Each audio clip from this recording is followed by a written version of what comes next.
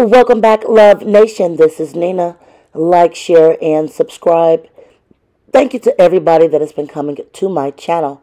Like this video, share this video, and hit that notification bell so you guys know when I drop my next one. Listen, you guys, we're going to get straight into part 3 of the Garth Brooks versus Jane Doe lawsuit. And I'm telling you guys, this lawsuit is extremely shocking. So, trigger warning when I start reading this. I've had to code up words for YouTube purposes.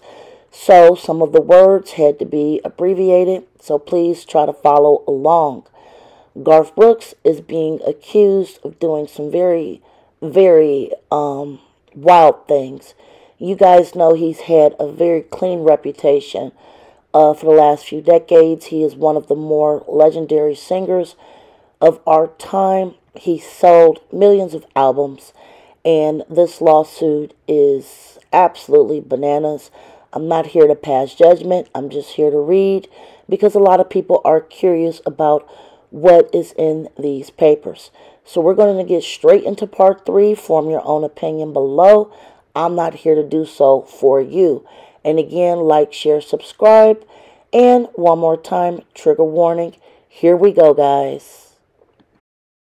Brooks told her in 2020, I work with the best, and I don't want to do something that's stupid that breaks this team up.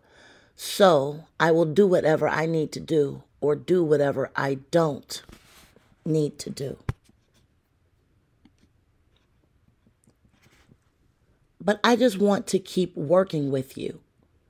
But if you feel weird working with me, it's fine. We don't have to work together. In response, Ms. Rose said, I never found myself in this situation.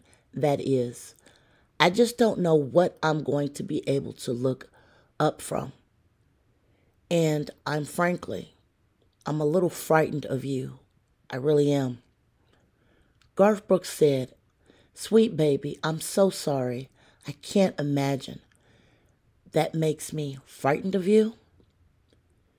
In this phone conversation, Ms. Rowe explained that it would be difficult to work with Garth Brooks again, to which Brooks said, I am asking you to work together forever, and you have a place here as long as you want it.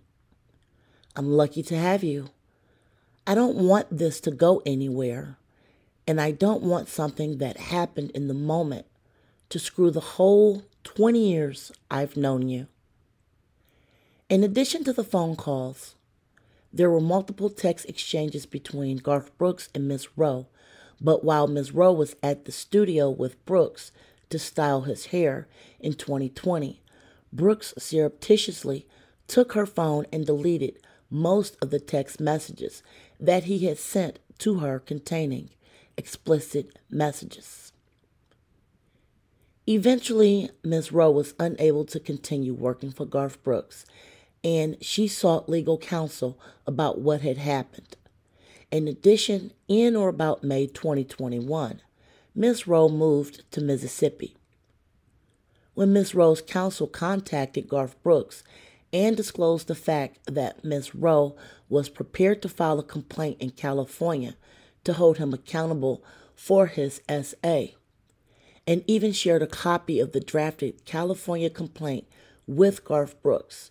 He used the fact that Ms. Rowe had dared to speak about the harm he forced upon her as an opportunity to inflict even more harm and pain on Ms. Rowe. Specifically while pretending to be in discussions with Ms. Rowe to resolve her legal claims against him, on September 13th of 2024, Garth Brooks filed a preemptive abusive complaint against Ms. Rowe under the Declaratory Judgment Act in the United States District Court for the Southern District of Mississippi, Northern Division, entitled John Doe versus Jane Doe, case number 24, civic number 00547. Hereinafter, the abusive Mississippi action.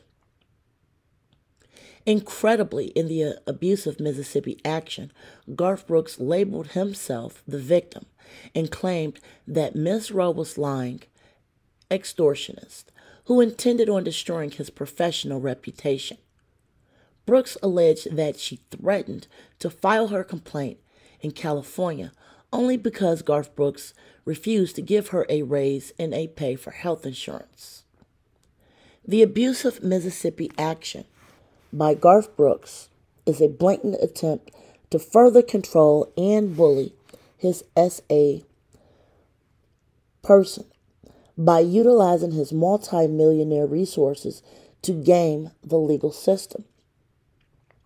As part of the lawsuit he filed against Ms. Rowe in desperation, Brooks simultaneously filed a motion to proceed under the pseudonym John Doe. The basis for this, as described by Brooks, was because he has a well-earned reputation as a decent and caring person, and therefore, if the S.A. allegations are disclosed, he says it will create unavoidable damage to his family. Brooks is desperate to prevent his millions of fans from learning about the horrific things he has said and done to a junior female employee who did nothing to deserve such treatment. But our legal system is not in place to allow wealthy wrongdoers the ability to run workarounds on a S.A. victim who attempt to hold their perpetrators accountable. Yet this is precisely what Garth Brooks is trying to do in the abusive Mississippi action. As set forth below, Ms. Rowe commences this action pursuant to California's S.A. and Cover-Up Accountability Act, AB 2777, because her claims are based on conduct that occurred on or after January 1st, 2009, and are commenced after January 1st, 2019, see California Penal Code. Ms. Rowe seeks all appropriate relief to redress Brooks' egregious and unlawful actions in violation of common law torts for what he did in battery and in violation of California statutes for battery. Parties, next chapter. Plaintiff Jane Rowe is an adult citizen and resides in the state of Mississippi. Defendant Garth Brooks is an adult citizen and resides in the state of Tennessee. This court has jurisdiction over this action pursuant to California Code of Civil Procedure. Jane Doe seeks damages under the statutory and common law of the state of California. Venue is proper. Is this court pursuant to California Code of Civil Procedure 395 because acts and transactions described herein occurred within this county. Next chapter. Facts common to all causes of action. Background, Garth Brooks. At age 62, Garth Brooks is a two-time Grammy winner and has sold more than 162 million albums, making him the second best-selling artist of all time in the U.S., second only to the Beatles in total albums sold. His estimated net worth is about $400 million, and Forbes estimated that he made $45.5 million in 2018 alone. When he is not recording music and selling it, Garth Brooks is involved in numerous foundations and charities, including many dedicated to children. For example, he founded the Garth Brooks Teammates for Kids Foundation, which in partnership with professional athletes and corporations and other celebrities help children by funding and supporting programs in hospitals, sports for inner-city children, and educational opportunities. In addition, Garth Brooks is involved in the Habitat for Humanity for the Carter's Work Project, in which he and his wife were named the inaugural Habitat humanitarians, alongside President Jimmy Carter and former First Lady Rosalind Carter. In connections with the charity work, Brooks has publicly said that when I think of home, it is that safe place One of those things that you don't really think about every day if you have always had a place to live. The things that I have learned through volunteering with Habitat is everybody doesn't have a roof over their head. But what I love about Habitat is that it provides the basic first steps that creates a haven and a safe place. Garth Brooks' wife, Trisha Yearwood, has publicly said that Brooks' volunteer work with Habitat for Humanity is the following. With Garth, generous is the world that comes to mind. He really takes joy in helping others. I think Habitat fits him perfectly because it gives him a chance to do all the things that he is just so good at naturally.